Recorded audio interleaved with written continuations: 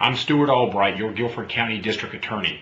Over the past year, under my aggressive but even-handed administration, we had the highest number of cases in the history of Guilford County where defendants pled guilty as charged to felony charges.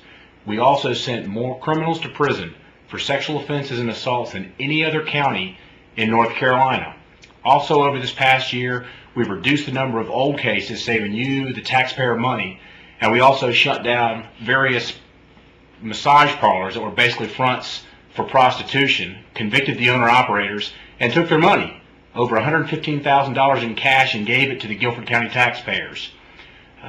This election is more important than ever to get out and vote. I'm asking you to vote Albright for District Attorney on Tuesday if you want an aggressive but even-handed administration.